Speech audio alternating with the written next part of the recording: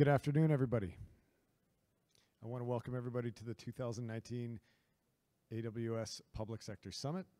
My name's Peter Famighetti. I'm one of your room hosts. My colleague, Elsie Harrell, is sitting at the back in a blue AWS shirt.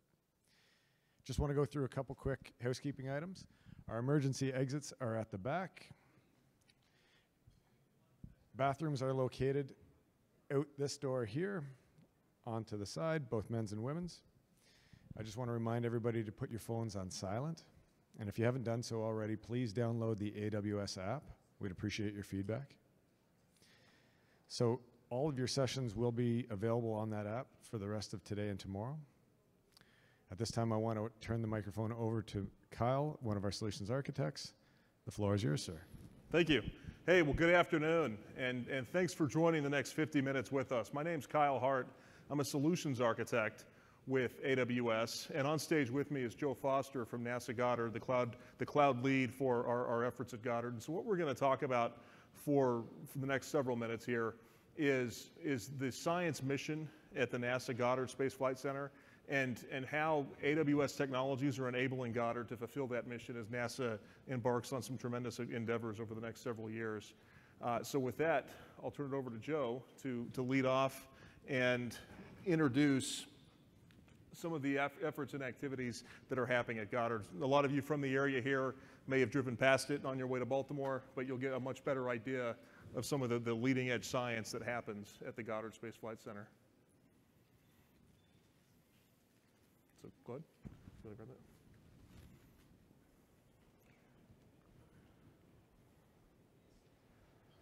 that? All right, welcome. We're going to do a quick video real fast, and then we'll sort of dive into sort of who Goddard is and how we're approaching cloud at Goddard as a center.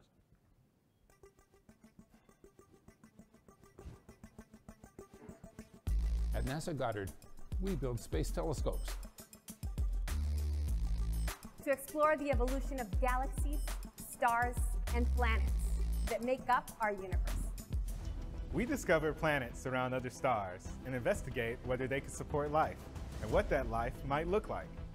We imagine, then engineer far-out missions to answer questions about how galaxies and planets formed and evolved over time.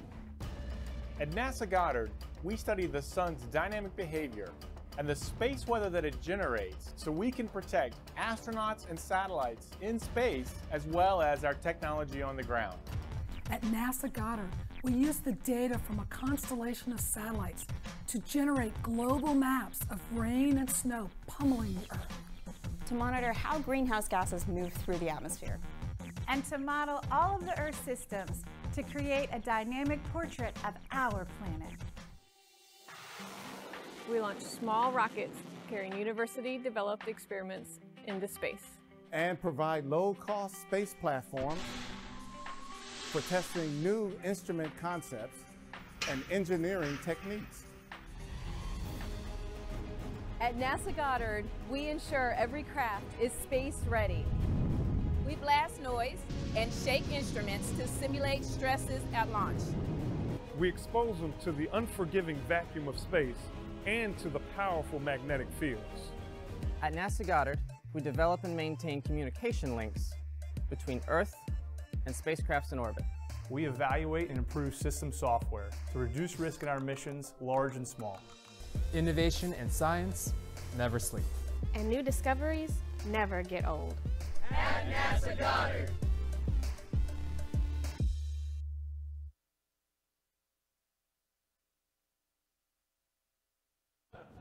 Turn my mic on, I guess. So that's a little overview of who we are. I'm going to highlight a little bit about some of the variety of missions and sort of our overall approach to cloud. But as Kyle mentioned, NASA Goddard, NASA's an interesting place, as you can imagine.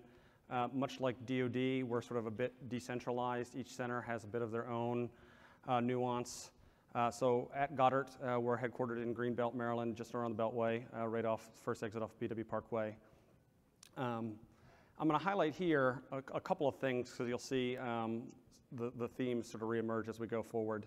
But there's about 10,000 people on Goddard, which makes us quite large for a center. But as I'll highlight, 48% advanced degrees. So obviously, as you would expect with NASA, a lot of very smart people who are fully capable of doing things themselves and oftentimes think that they want to do things themselves. One other interesting challenge, like I said, even though people hear the word center and they think that it's one physical location, but we are not. We're not actually one physical location. Like I said, the headquarters is in Greenbelt, about 1,300 acres, as you see. We have our launch facility, Wallops Flight Facility, out on the eastern shore near Assateague and Chincoteague. We have GISS, the Goddard Institute for Space Studies in Manhattan. IVNV, the Independent Validation and Verification Facility out in West Virginia. And of course, White Sands with our satellite arrays and Columbia Scientific Balloon Facility in Texas. So as you can imagine, a wide variety of different mission types, a wide variety of different customer needs, and obviously a pretty large physical footprint. And specific to the types of missions that we do, NASA has sort of four predominant science disciplines, and we actually do all four of them at Goddard. We do astrophysics, heliophysics, earth science, and planetary science. In addition to, like I said, with some of the other launch capabilities, satellite building, as you saw, comm and navigation. So, as I've said, wide array of customers, wide array of mission types, wide array of potential user use cases that exist out there.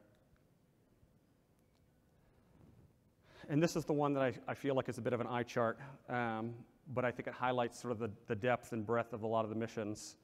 So as you can see, a lot of different satellites on that that Goddard all runs with a wide variety of data types, with a wide variety of different instruments and different use cases that exist out there. And so as you can imagine, on the science community and in the engineering community, it creates a wide array of different needs that exist. So moving into cloud. So why all this background about sort of who we are and what we're doing? So one thing that was very interesting, I don't know if any of you read my bio, I know some of you know me in here. My position is relatively new.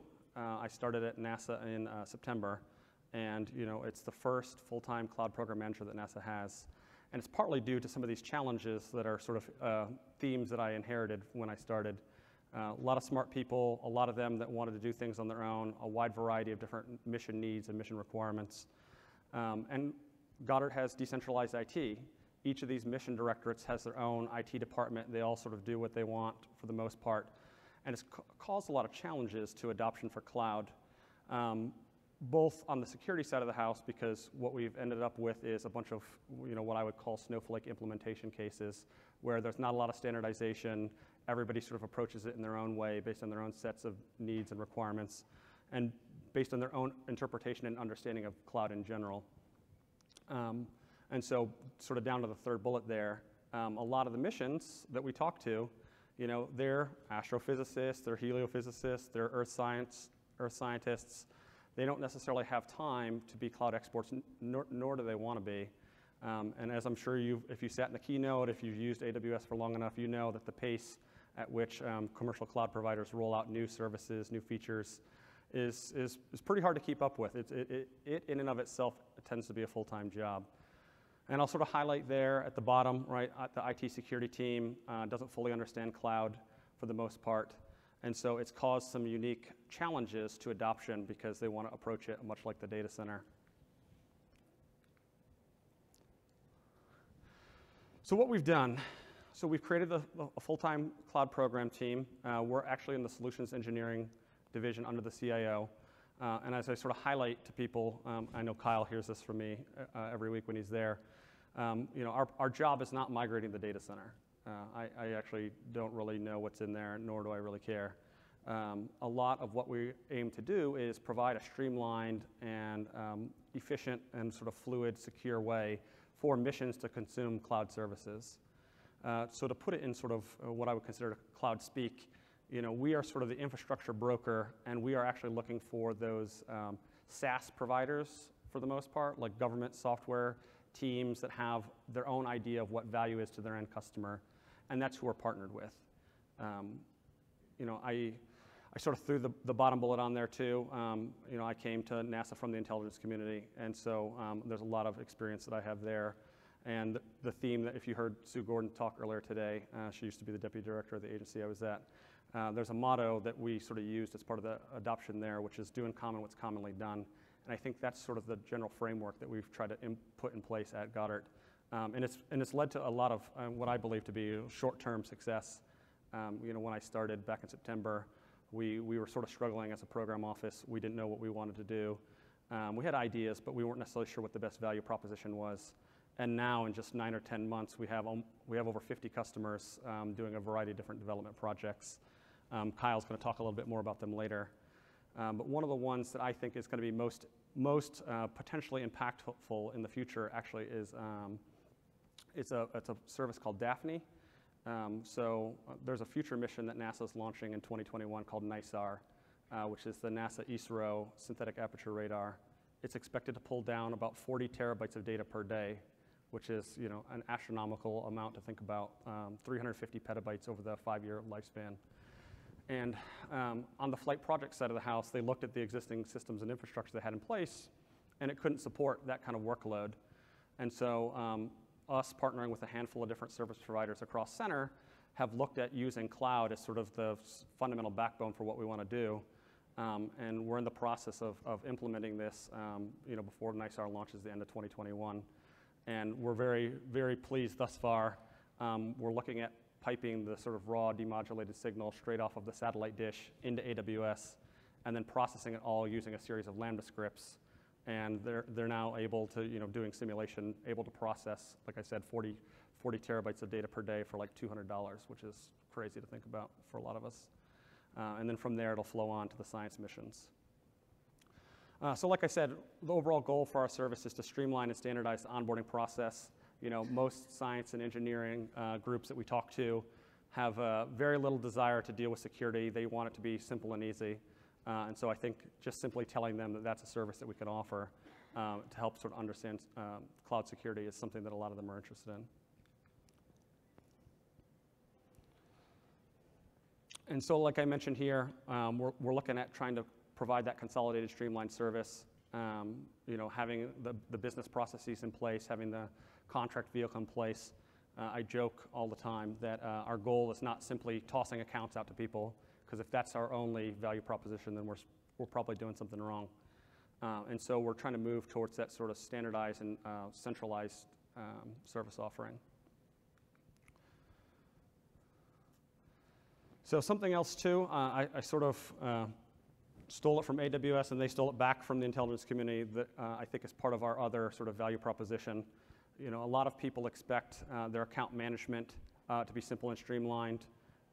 We have the contract vehicle in place, but because a lot of people don't understand the cost model, they don't want to feel like they're throwing money away or putting money into some black box where they don't have full cost transparency into what they're doing. I think most people, I'm sure you've all heard it numerous times, the whole CapEx versus OpEx philosophy. It all sounds good until you are a federal agency working in the constraints of the federal acquisition process, the year-to-year budgetary cycle with, is it O&M dollars, is it R&D dollars, what are the lifespans of those? And I don't want to feel like I'm putting a bunch of money into some cloud account and I'm not going to get my money back. So there's a lot of expectations and value there to provide to those customers in terms of giving them that cost granularity and transparency. And then, like I said, the biggest one is what we're trying to get to at the bottom with compliance automation. As I sort of joke with a lot of people, I want to be the sort of Martha Stewart of cookbooks for security on our center and across NASA. And so we're working with the security team right now to sort of pre-bless some of those recipes, so as customers come in, we have sort of those recipes in the book to sort of offer them. And specific around that, I'll sort of give another customer example that I know Kyle, his ears perked up when this came across our desk, because we're trying to really push the boundary for some of those security principles. So we actually have another future flight project coming up that we're partnered with. It's actually not a NASA-run mission, called PRISM. And it's a joint venture between JAXA, the Japanese Space Agency, and NASA. And it's their flight project, it's their data, it's their risk, it's their mission. But NASA engineers are trying to collaborate with the JAXA users. And so we're actually investigating using AWS Tokyo as the region that's closest to JAXA as a way to sort of have a secure collaboration enclave. They're going to do some model-based systems engineering, drawings, and design. But we're trying to think outside of the box in terms of, must use GovCloud West, must use GovCloud East. It's hard to sort of tell a foreign partner that it's great, it's your mission, it's your data, and you're a foreign country, but we're going to force you to use GovCloud because that's what our security people want, right? They don't necessarily want to hear that. So the basic principle of what we're trying to do, back to this idea about cookbooks, there's a concept that I don't want to call created because I feel like it's been kicked around for a while, but it's this basic concept of a managed cloud environment where we're going to have pre-configured network settings and security settings, account management, and other common tools that we sort of offer as our core service offering.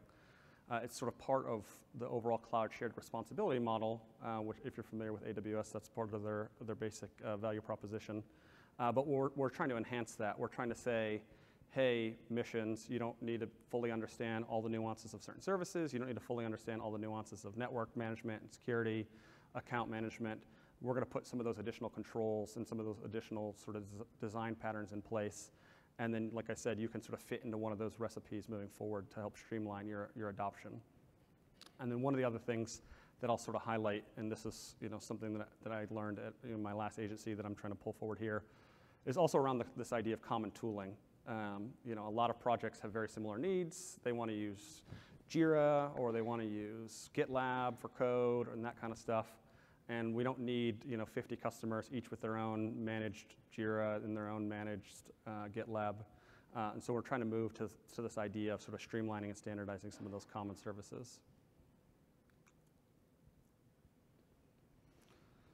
So in terms of the cloud users and use case, we've come up with what I would consider to be sort of 3 core customer groups. We have our basic mission cloud customer that runs what we call a MOC, or a mission operations center. And we actually have another group that's coming up as part of our Moon to Mars mission, where they're going to be deploying a payload to the ISS probably in 2022, and they're looking at doing all the commanding of that instrument from GovCloud potentially. So one thing that's interesting about NASA and just the satellite business in general is, they're in orbit. You tend to know what those orbits are. And so like, the Lambda example I gave before, I don't need servers up and running 24/7 if a satellite's only going to be in view, for 12 minutes every 6 hours. It's actually the perfect use case for the elasticity because I can spin it up and spin it down as needed. So that's obviously very useful on the sort of mission cloud bucket side of the house. On the science side, I think everybody can imagine, the need for science users, the need for NASA scientists to be able to collaborate with external partners. And obviously there's a lot of value there with containers and doing big data processing and visualization, and a lot of the external partner collaboration with our sort of conglomerate researchers across the world. And then we have sort of what we consider to be sort of our catch-all use case, where we have engineers and other pre-flight activities. You probably don't know what CM&O is, since I didn't catch that acronym on this slide, which is just our management and operations. It's your overhead type functions like finance and HR and that kind of stuff. But they still have basic needs that can be of value to use cloud around, like I said, the elasticity, the ability to rapidly innovate, to spin things up and spin things down. It's something that I experienced, like I said, at my previous agency that has already been received very well from a lot of our customers.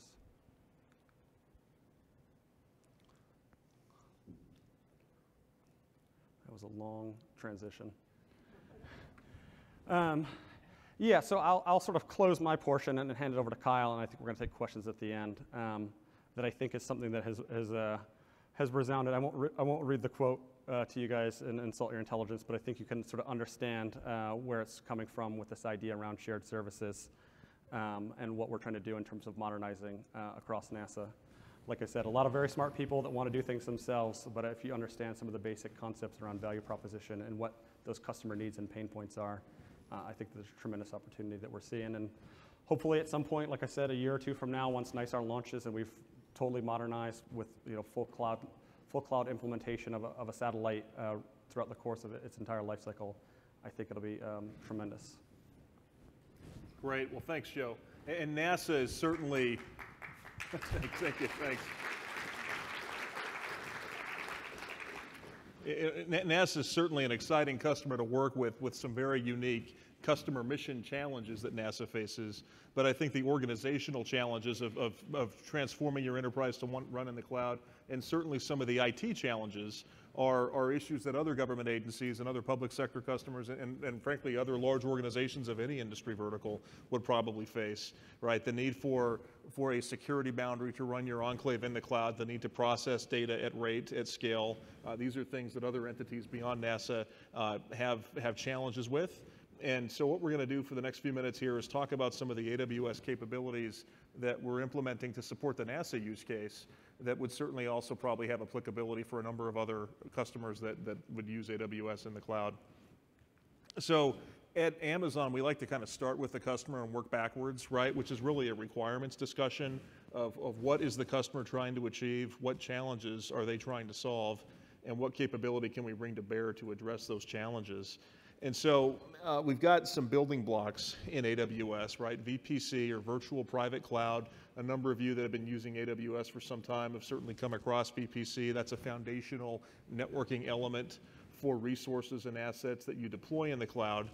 And there are a number of other discussions and sessions, and if you missed some of those sessions at the summit, you can certainly catch them on YouTube, but that talk about account governance and strategy and governing your cloud environment at scale. But at the end of the day, you're going to have an enterprise most likely with multiple VPCs for a number of particular reasons to have additional VPCs. Those virtual private clouds could be part of the same account governance strategy, or they could be part of separate AWS accounts. They could be owned by your organization or owned by a partner organization or another entity that requires some sort of interconnectivity and collaboration at the networking level. And so certainly bringing the NASA science mission into AWS, the requirement to interconnect these VPCs so that systems can operate at line speed, but also operate securely and efficiently in the cloud, but still in their separate VPC enclaves is a challenge that we've had to address. And we'll talk about some capability that we've had to reliably secure and securely connect VPCs with each other, as well as with the on-premises network environment. The requirements to globally scale this out, and the requirements to run this through a software infrastructure as code capability, where it's a software-defined data center capability with your VPC and your cloud networking environment. So let's jump in and look at some of the different connectivity options for a VPC, both connecting to a VPC from on-premises, as well as connecting VPCs in the cloud with each other. And again, restating the challenge, the requirement to scale across multiple VPCs, the IP addressing challenge as a large enterprise like NASA, but of course other entities that are large institutional type accounts as well, you're going to have multiple physical sites in your environment. And as you come up with your cloud strategy for workload segmentation, the number of VPCs, the subnetting within those VPCs, you're going to want to have an IP addressing strategy that can accommodate your current requirements, accommodate future growth with that workload in the cloud, because just like if you look at the pace of growth with AWS, I think that's reflective of our customers' growth with their moving of operations to the cloud as well. So think big when you're planning your cloud architecture and addressing deployment. You want to make sure that you have enough address space to grow to, but also that it will route and not conflict with your on-premises address spacing. Joe mentioned the Daphne mission, and that it processes data downlinked from satellites with a series of Lambda functions. Well, these are thousands and thousands of Lambda invocations that run for a brief 10-minute period.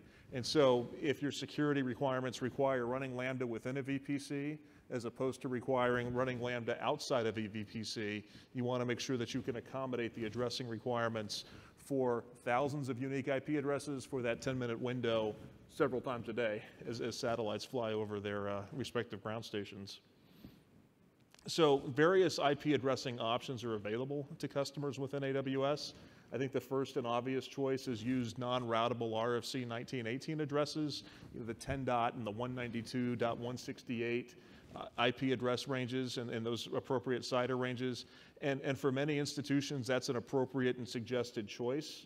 Other institutions and other customers may have internal requirements to use some of their public address space, but use that in the cloud in a non-routable fashion for auditing purposes, for security purposes, if they have the available address space and that's just their enterprise standard to use it, they may have that requirement as well. And that's certainly supported within AWS and has been for quite some time. You can use really any IP address space you want as long as it's not going to conflict with the other networks that you'll eventually need to connect to and route to and through.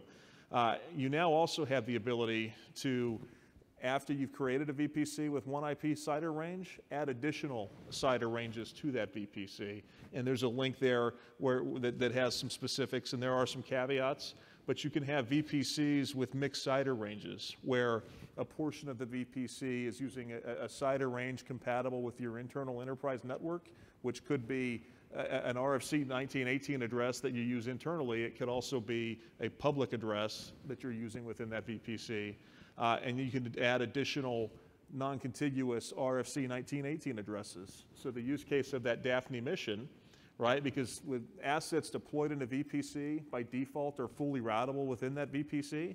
You could have a certain class of addresses in one VPC that are for 24/7 always on systems that require that connectivity back to the enterprise.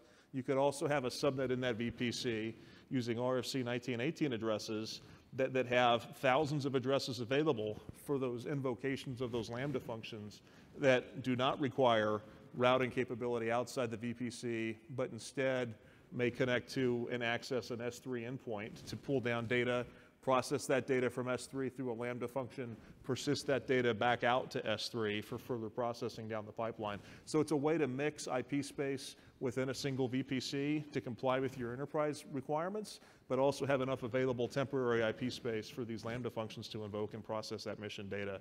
So that's been a kind of a great benefit as part of our architectural plans to support these science missions that have, was it 80 terabytes a day or 40 terabytes a day from the NISAR mission that can be significant to process.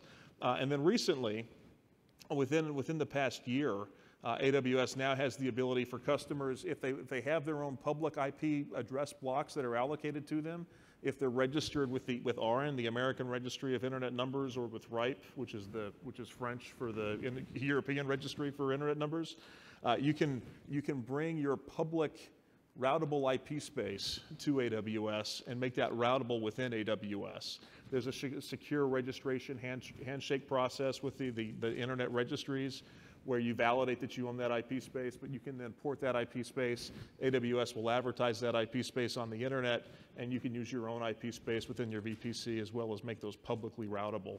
So a number of different VPC IP addressing options that support that type of connectivity. And then for services within your VPC, right? So you're going to have potentially load balancers, and these are, when I say load balancers, I'm talking about the Elastic Load Balancing service on AWS. That is a managed load balancer service, front-ending resources running in your VPC for load balancing and high availability purposes and load distribution. Those load balancers are going to, by default, have a name within the Amazon namespace that needs to be resolvable to clients on your network. If you have an on-premises network connected to this VPC, if those on-premises clients need to send information to a load balancer in front of the server that they want to connect to, they have to resolve the name of that load balancer, and you're going to probably need at some point name resolution in both directions. On-premises clients need to be able to resolve names within the VPC, and potentially VPC clients need to resolve names on premises, and AWS has recently come out with the Route 53 resolver that enables this. Where previously we'd always had DNS within the VPC, but that your on-premises clients couldn't use that DNS in the VPC. There were a number of engineering tweaks you could do. I don't want to use the word hacks, but there were a number of engineering things you could do to force name resolution with DNS forwarders, and we now have that as a managed service with Route 53 Resolver, and that's enabling some unique mission capabilities in a much easier fashion to support the NASA mission. Endpoint services, also called PrivateLink. This has been out for, I'd say, about 1.5 years or 2 years now. The ability, we'll talk about PrivateLink in a second, but that's also supporting some of our use cases that Joe has alluded to. And then these are new, frankly, since last reInvent, they were announced, and they're now available. The ability to do shared subnets as well as Transit Gateway, we'll talk about here in a little bit. So shared subnets, I think, is a use case that promotes some great capability for customers. A little bit of an eye chart, I think, at this resolution, but here's the console with what's called Resource Access Manager, where you can define a VPC in account A, and that VPC, of course, will have subnets associated with it. You can share subnets from the VPC owned by account A to account B and account C and other accounts within your enterprise. So you could have a central networking team manage and control that network environment, manage and control the IP spacing and the routing of that traffic. But hosts that deploy and get an IP address on that shared subnet can be hosts, it can be EC2 instances owned by different accounts that you're partnered with. And so it's a way, we use the term blast radius, a way to kind of limit exposure. You could put a host on your network, but the AWS API activity with that host, the billing for that host would be owned and controlled by a separate AWS account with a separate AWS account ID. So a fairly interesting way to support both collaboration as well as a multi-departmental or multi-organizational control. You can securely put somebody on your network, but it's their AWS account that's responsible for the charges and the administration of that machine. Fairly easy way to do this with the Resource Access Manager, and it's supporting some of our use cases that we're working on. So endpoint services, this is also what was previously and still is called PrivateLink. It's the ability to have a service and a server in one account, and you can see on our diagram, the far right of the diagram, VPCB is the service provider, and VPCB, they've created a load balancer that then they can invite account A to connect to their load balancer. Account A accepts that invitation, so there's a two-way handshake for security purposes, but basically you can put an elastic network interface that's mapped to your load balancer in VPCB at the far right into VPCA. They have a secure way to connect just to your server, but not to your entire VPC. So it's a great way as a service provider, and third-party ISVs are doing this, but now customers can become their own service providers. So for collaboration, for multi-organizational connectivity or even multi-departmental connectivity within a larger organization, this is another use case to support that communication cross VPC as well as cross account. If you want to not grant somebody access to your entire network, but grant them just access to a specific service, but in a secure way without having to go out through the internet. You can do this all within the AWS networking world. And of course, your security groups would also apply to that as well. So Joe mentioned the requirement to collaborate with other space agencies internationally. This is one mechanism that could potentially support that requirement, right? And other government agencies are certainly going to have similar collaboration requirements, either with academic institutions or Government Agency 1 and Government Agency 2, and the requirement to collaborate. This is another mechanism to securely enable that sort of communication flow. So when you're designing your VPC, some things to keep in mind, right, is logging, the ability to capture that traffic through VPC flow logs. And that's source, destination, the ports, you know, the time, the payload size, et cetera. You can connect, log, and store that connection information, but do you have a mechanism to review and properly alert on that communication? Excuse me, so I would just call that out. Is certainly the capability to log is absolutely there, but make sure you have a plan to do something with those logs, as well as consider using endpoints within your VPC. So if you might be familiar with the endpoint for S3, we've had the S3 gateway endpoint and DynamoDB gateway endpoints for quite some time.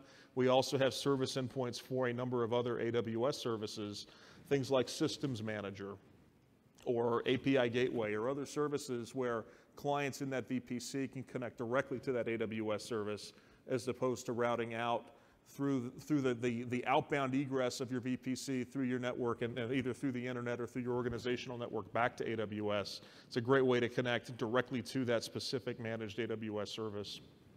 Other considerations, we talked about IP space. Just make sure that you have a plan for allocating your IP space appropriately. Workload segmentation, right? That's back to that term blast radius. Do you put your workloads all in the same VPC for the organization, but on different subnets? Do you put them all on the same subnet? Do you look at having multiple VPCs within the same account, or separate accounts, each with their own VPCs, and connect those workloads where appropriate? There's not a right answer, I don't think, for any particular organization. We're using a combination of these at NASA as well as my other customers. It's really going to be requirements driven. What's the requirement for segmentation, for blast radius, for separation of billing and other sort of administrative functions that can help drive how you distribute these workloads in a VPC networking fashion. And then, of course, keep in mind cost. There is a cost for cross-AZ traffic, cross-VPC traffic, as well as you can log everything, but there's a cost potentially to store and incur those logs. So just think through that. The costs are fairly low, but you want to make sure that you've accounted for that as you're building out a strategy and a plan. So let's jump in and talk about Transit Gateway and some very specific network connectivity options for connecting to VPCs and into AWS.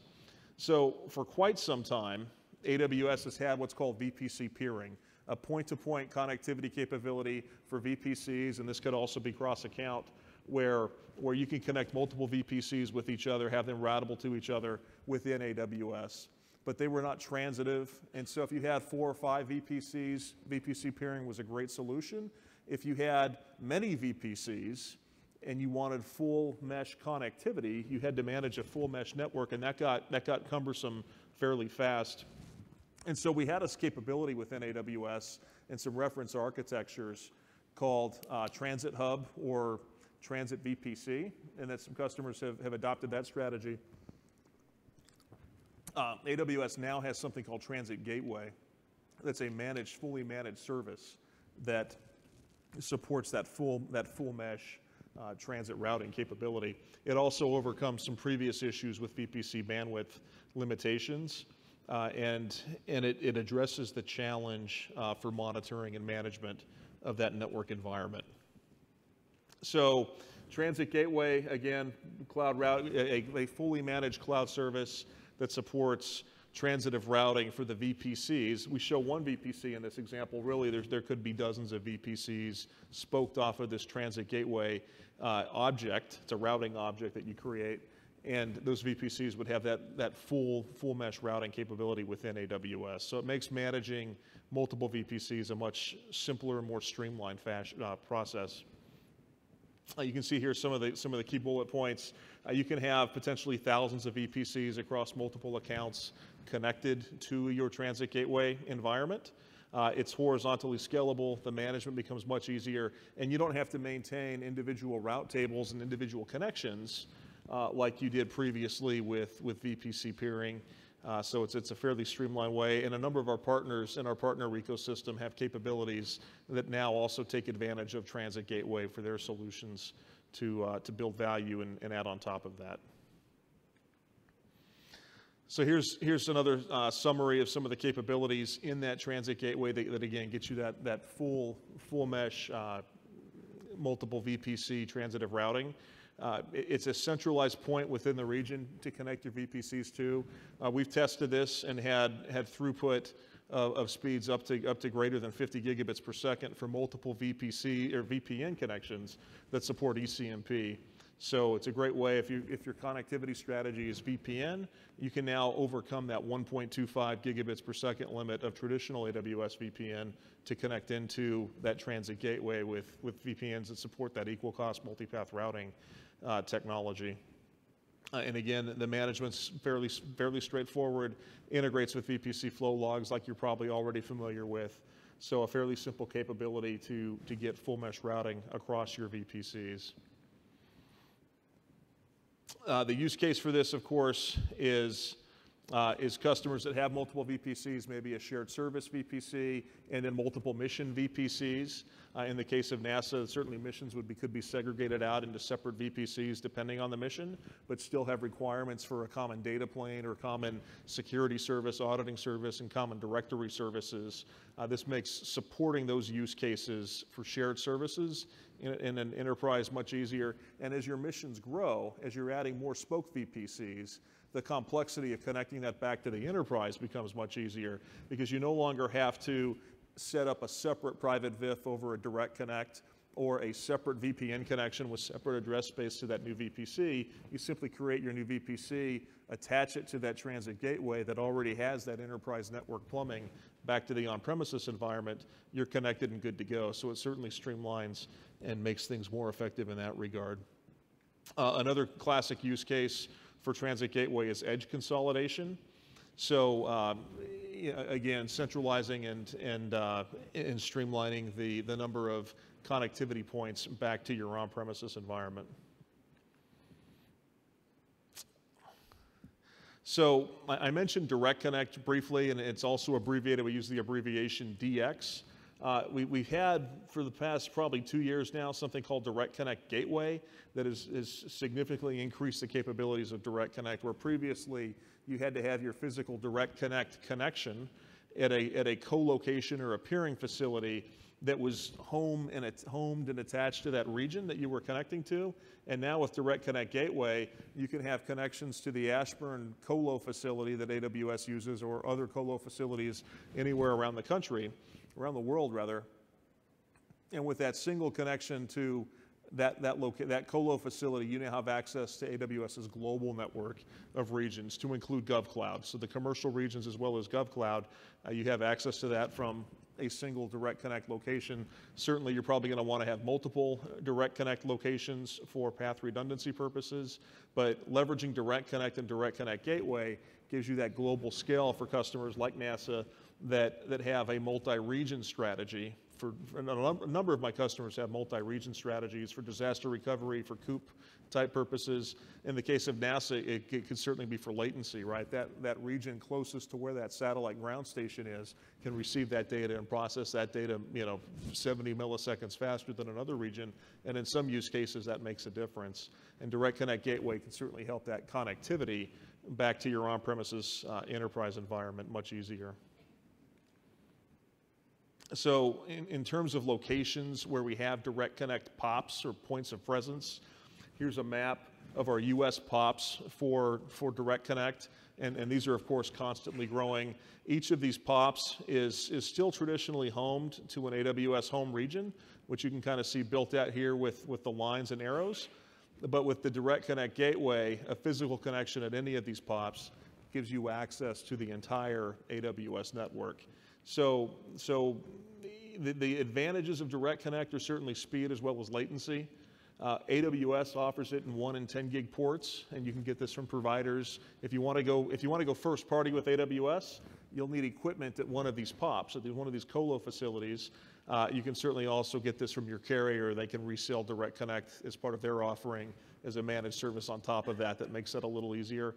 But it's going to help in terms of latency as well as dedicated throughput into your AWS network environment. So some examples of some use cases, and Joe mentioned specifically collaboration with the Japanese Space Agency, where you had their engineers and NASA engineers that had to collaborate on a common project. They needed access to a secure enclave that was their server environment that was just for this project they were collaborating on. But where do you host that environment? Do you host that in NASA's AWS environment and say, come to us? Do you host that in theirs? Certainly connecting the two enterprise networks may be a bit of a challenge. And other customers, put your own customer lens on and think of your organization. A lot of government entities have collaboration requirements with regulatory bodies, or maybe they're the regulator and they collaborate with who they're regulating. There are a number of collaboration scenarios where this can come up. You've got issues of data sovereignty. Where is that data physically located?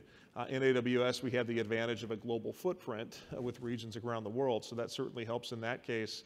But the ability to have a single VPC, separate from both organizations' enterprises, that runs just that collaboration server, and now you have the connectivity. How do you get to that VPC securely that will meet the requirement gates of both enterprises? And there's a couple of options for this.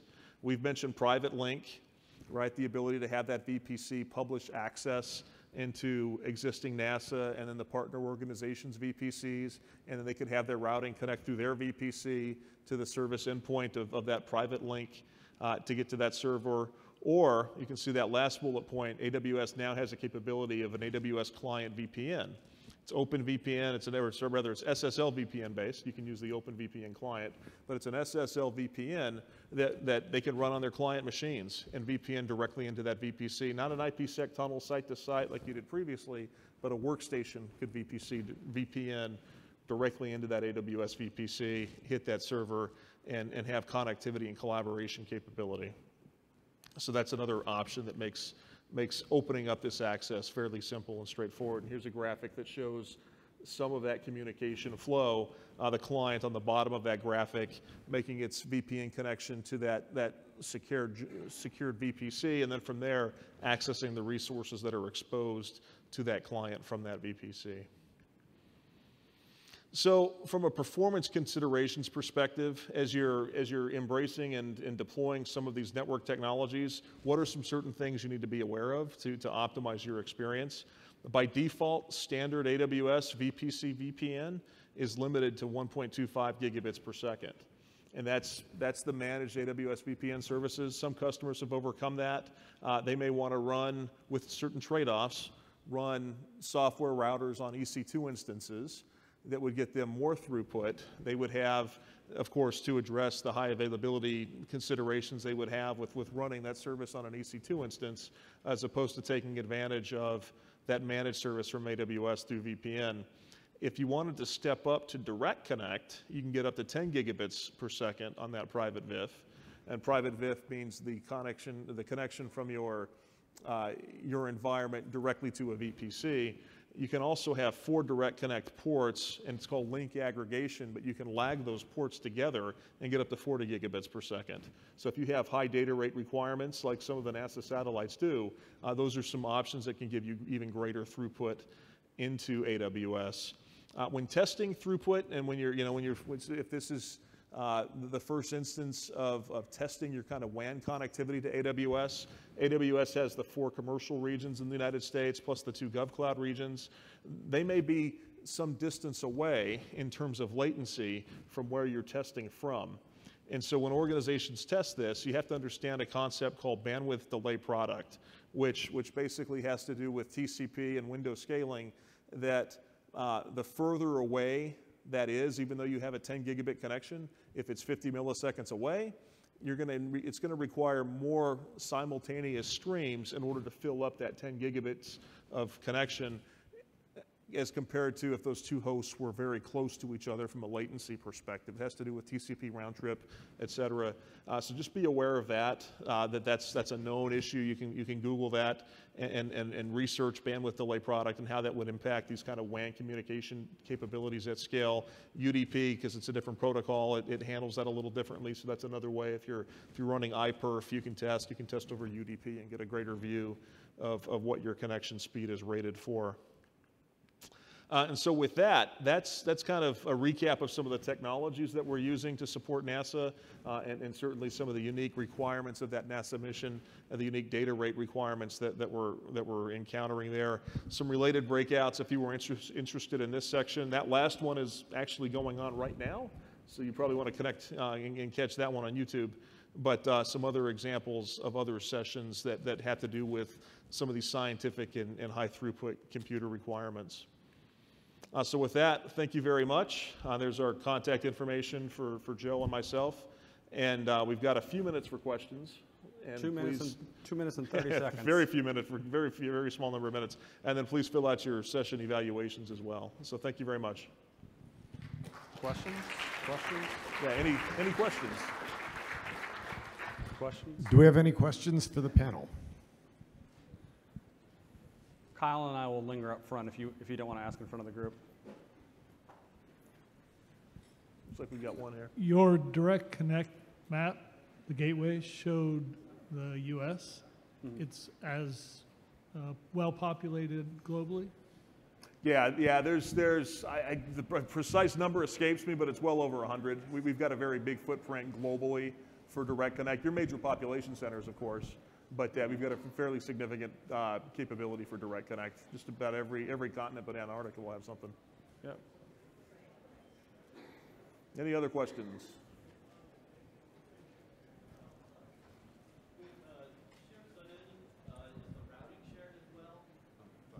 With shared subnetting, is the routing shared as well? I wasn't clear about how that actually works. Yeah, so shared subnetting, basically you become a host on somebody else's, or you become a guest, I shouldn't say host, you become a host, a guest host on somebody else's network. So you're going to get whatever routing is defined in that VPC.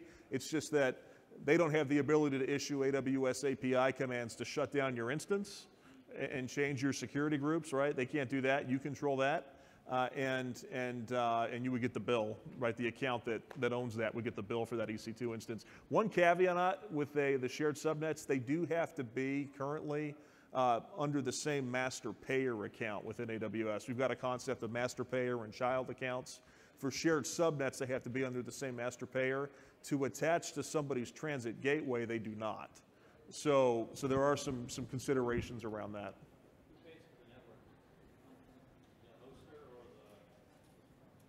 That gets a little tricky. We'd want to confirm in the documentation. There are some unique issues there in terms of who pays for that traffic, right? Depends on how that traffic's egressing. Sure, thank you. Gentlemen, thank you for sharing that knowledge.